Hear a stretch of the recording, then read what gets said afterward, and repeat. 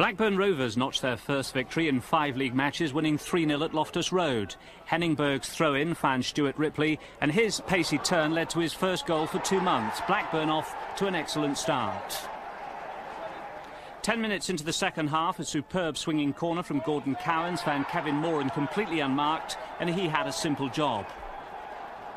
A nice build-up to the third goal. Stuart Ripley started the move. Like the first goal, Henning Berg was also involved.